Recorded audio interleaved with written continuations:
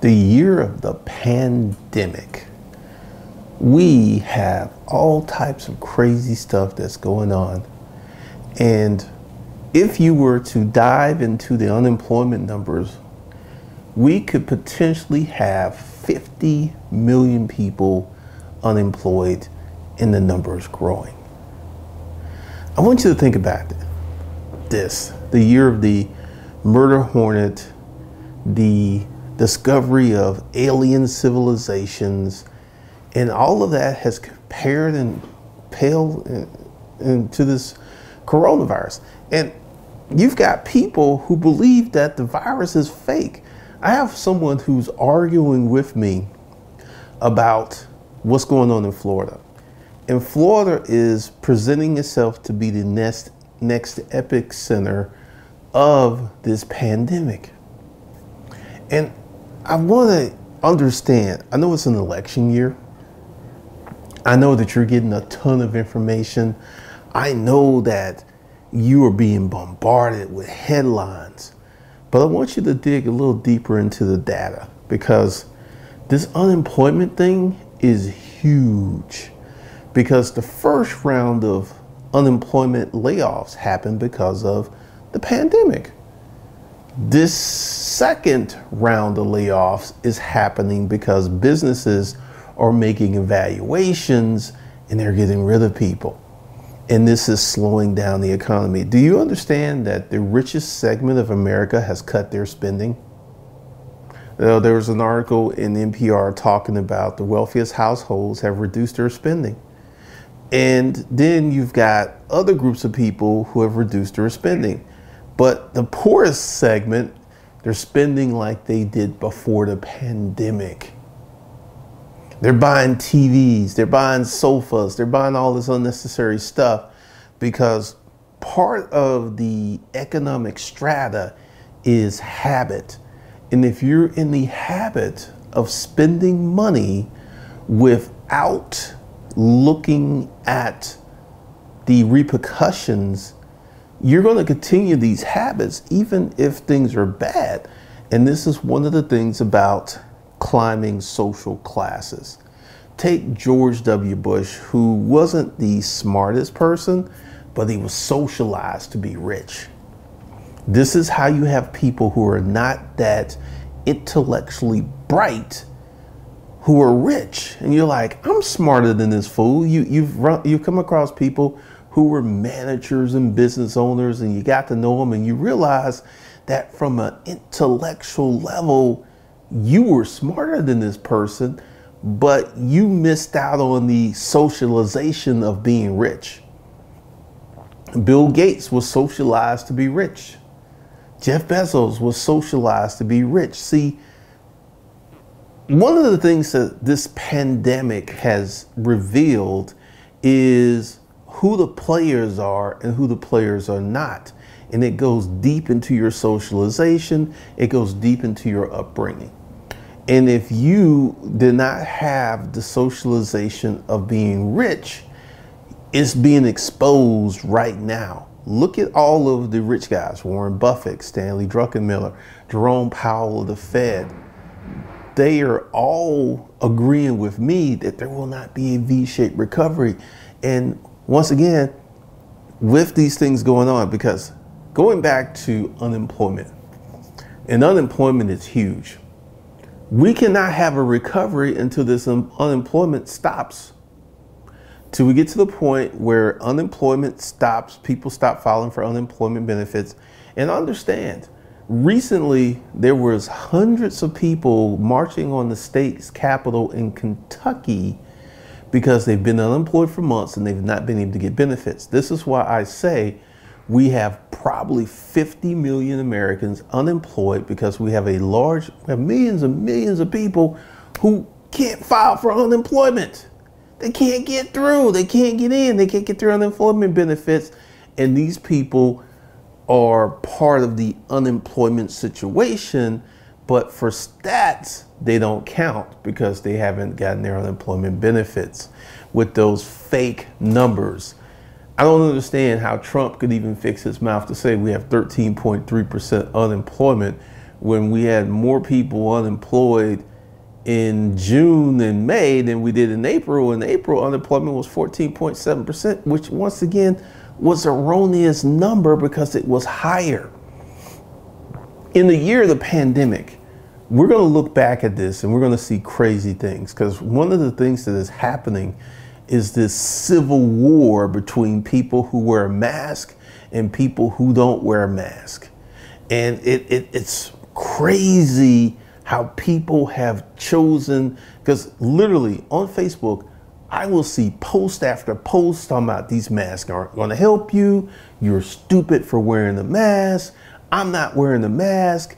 I went to get my prescription at Costco during the pandemic, and I had a mask on, so the lady let me in, and there was this dude who didn't have a mask on. People are getting irritated. They're getting violent. They've got attitude because certain establishments will not allow you to enter without a mask, and they're like, I don't have a mask. I don't want to wear a mask. Wearing the mask is stupid.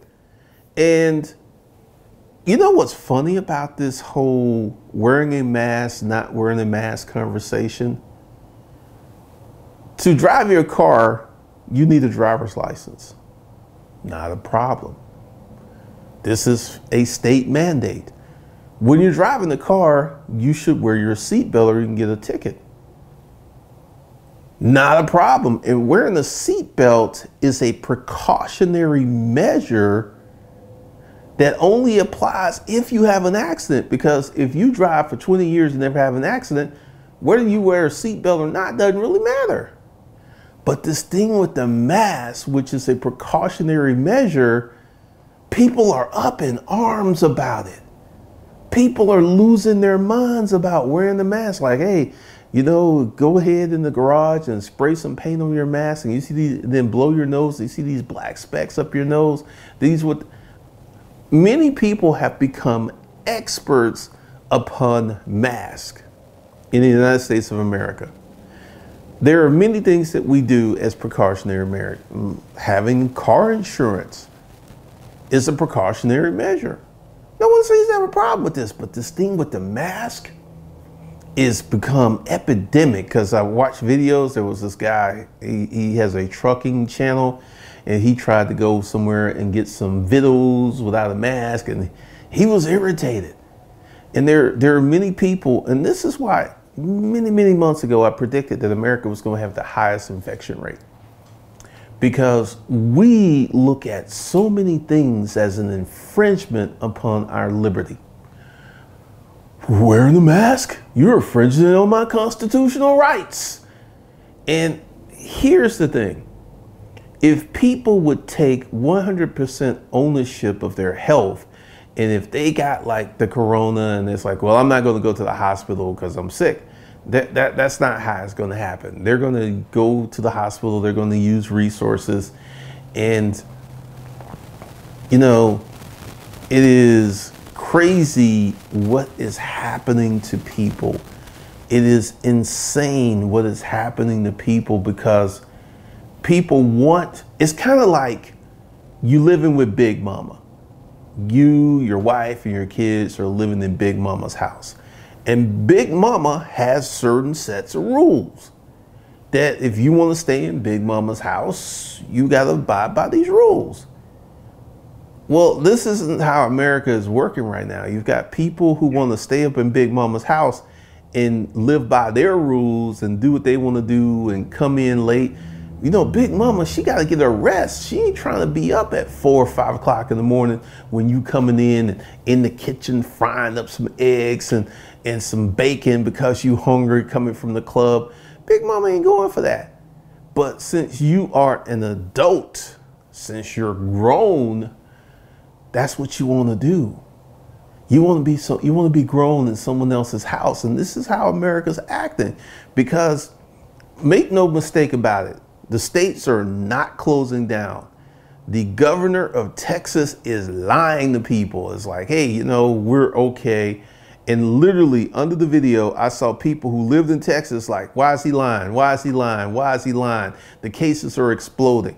So the public at large knows that the politicians are lying. it's about keeping this false narrative. I think the year of the pandemic will be the year of the false narrative, because there's a whole bunch of people who believe that the coronavirus is a hoax because they don't know anybody. They don't know anybody. They don't know anyone that knows anybody.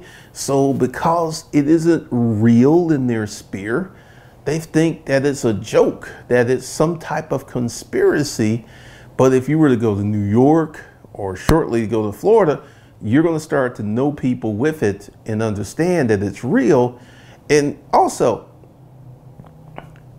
since we had the unfortunate murder of George Floyd, people have forgotten. And now protesters in Houston and Minneapolis and all these places, they're starting to get sick. Once again, we talked about this because it's like about 2 weeks after these protests, we should start to see people getting sick. And people, I think, have made the calculation that if I get it, I get it. I'm not going to live my life in fear. And after much thought and consideration, I don't think shutting down the country was the answer, because look at the repercussions. Because yes, we have flattened the curve, and yes, we're saving lives. But I feel right now, based upon the comments I've seen on social media, that, you know, because literally you've been seeing this on the GOP side, X amount of people die every day. So it's like, if you die, you die.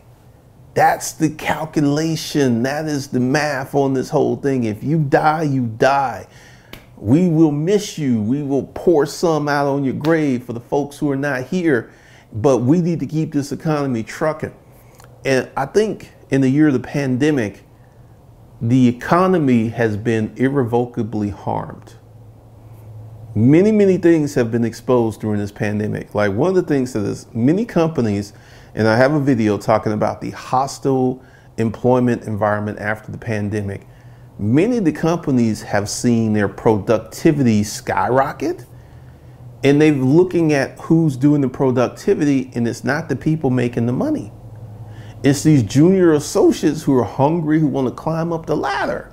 So one of the casualties of this pandemic is going to be six-figure earners who are not contributing to the bottom line. This pandemic has exposed the fragile American economic system.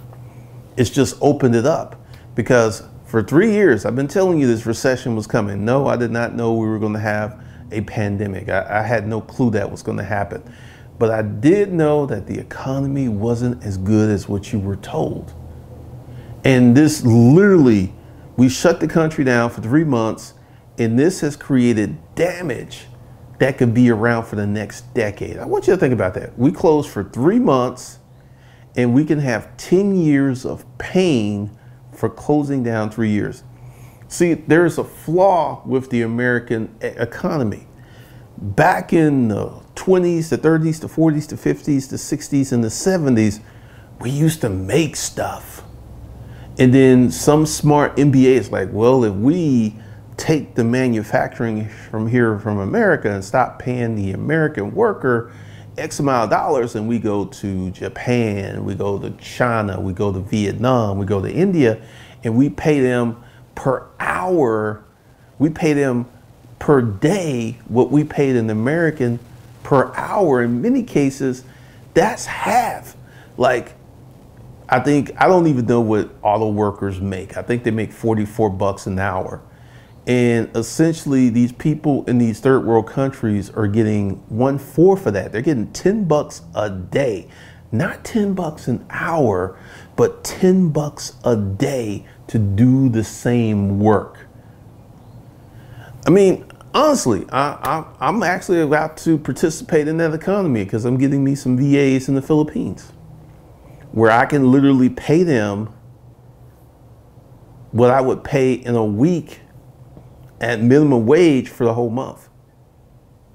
And this is the trend. This is the global economy. This is one of the things that's happening. And you're going to see more of this. You're going to see more outsourcing to third world countries. You're going to see more automation. and you're going to see more layoffs, because I am almost sure that we're going to have layoffs. It is June from now to December. Hopefully I'm wrong.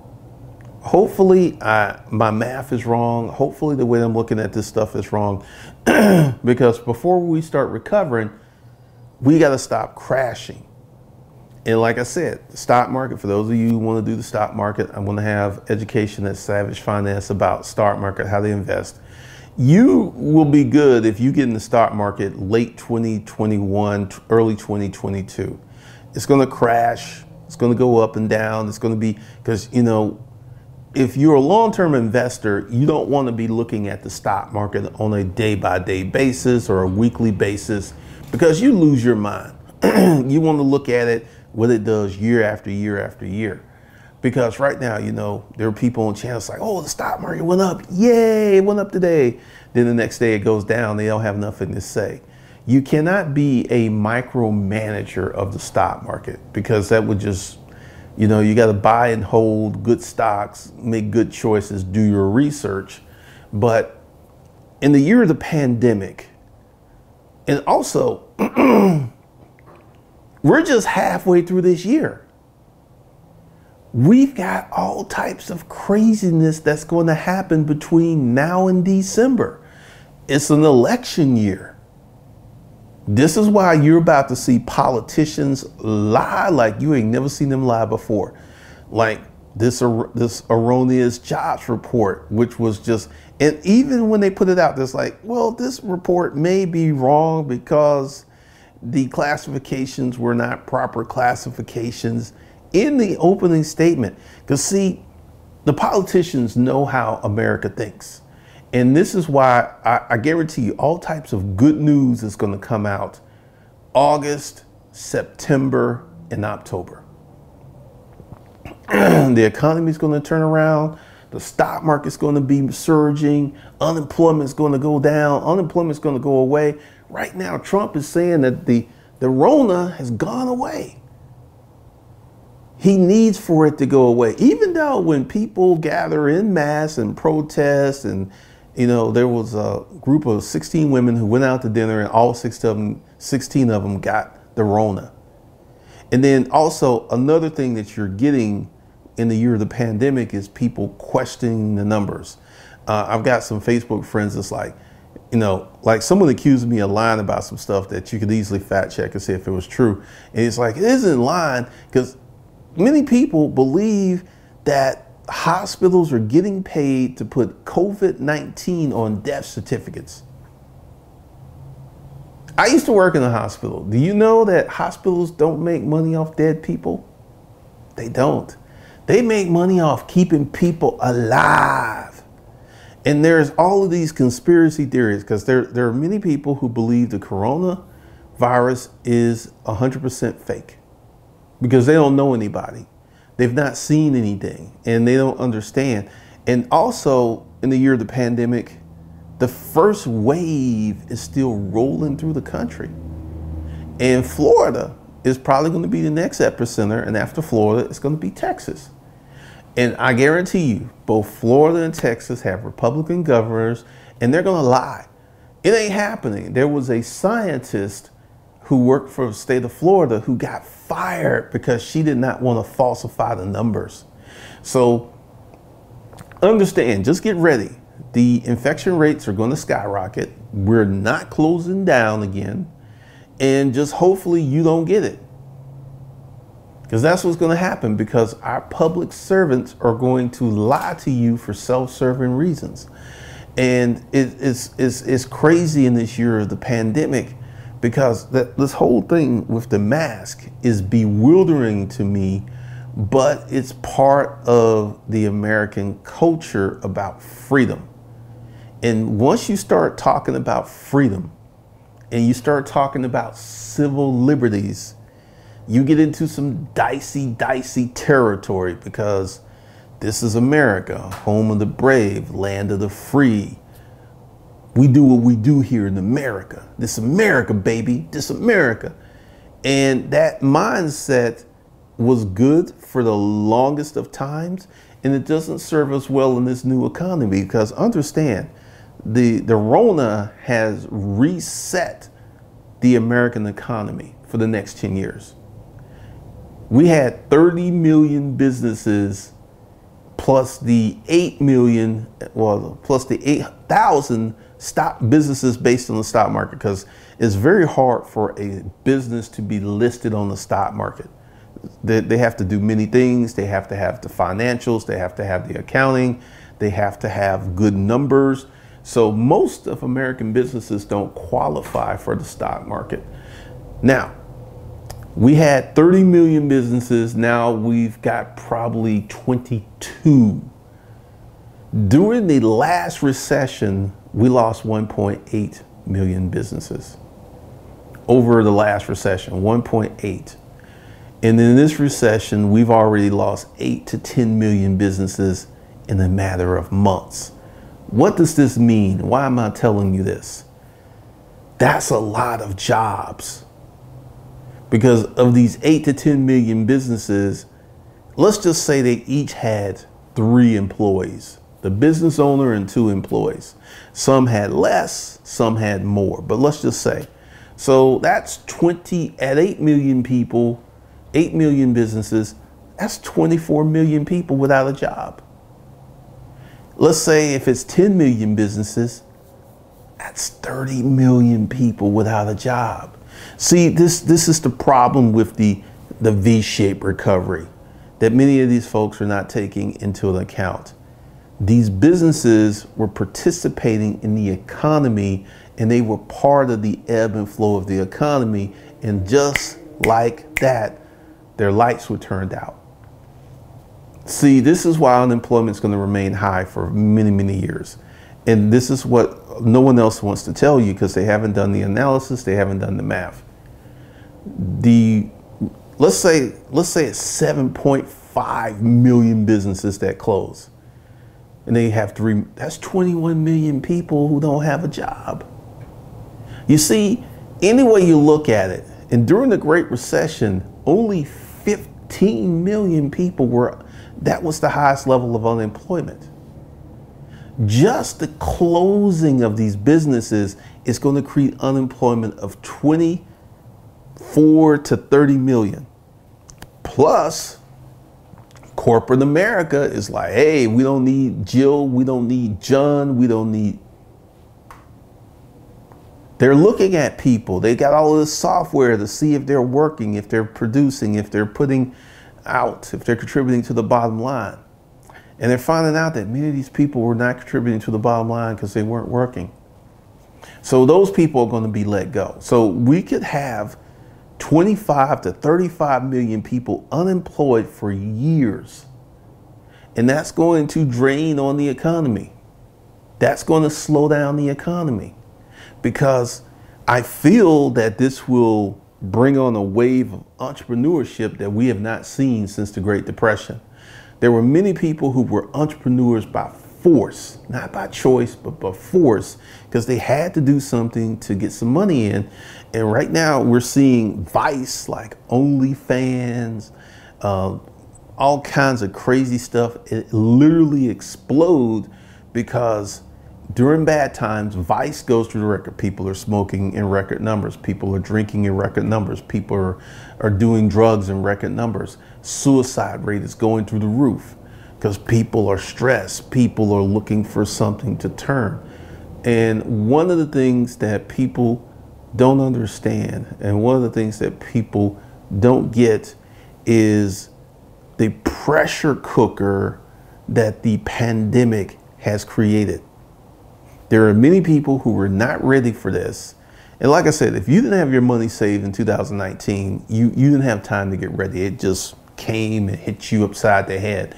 And one of the things you've got to understand is this thing isn't going to go away overnight. Yes, there are more people now than ever who are trying to buy houses, because another thing that this pandemic exposed is how cramped it is to be up in an apartment. I would man, I don't know if I would have made it if I had to stay up in an apartment, because, literally I got plenty of room to roam, and this is what people are looking at. And people like, you know, home is the home base.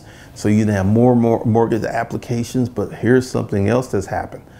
A lot of people have taken their homes off of the market.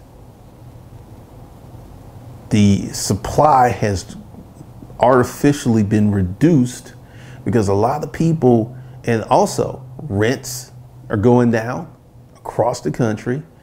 And I'm starting to see housing prices in certain markets go down. And once again, 2021, when it all falls apart, you're going to see housing prices crash. And this is one of the things, because right now, due to the stimulus package, the economy has been artificially propped up.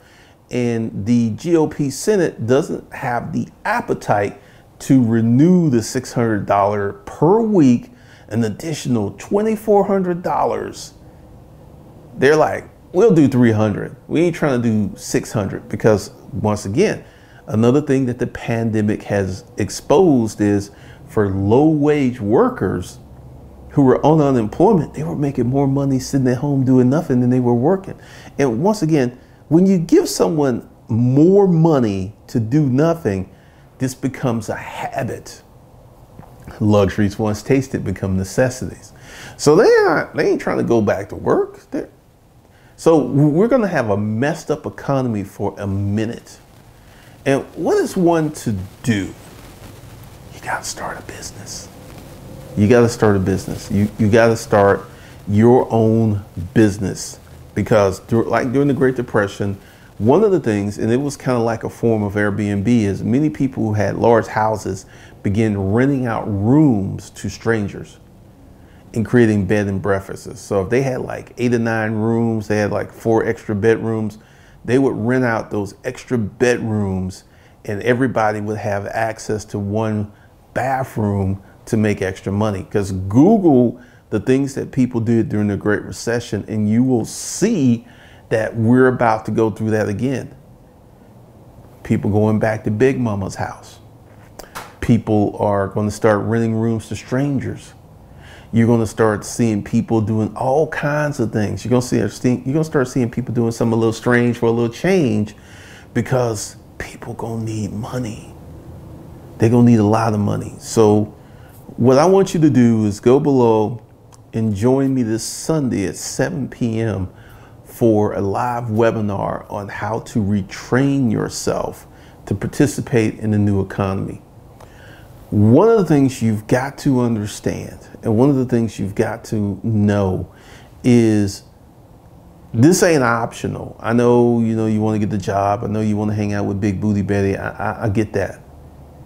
But for long-term success, you're going to have to take control of your destiny, and you're going to have to take control of your own economy.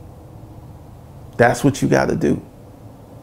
So with that, go below, go ahead and get enrolled for the webinar. I'm going to give you a little bit off, and then watch this next video.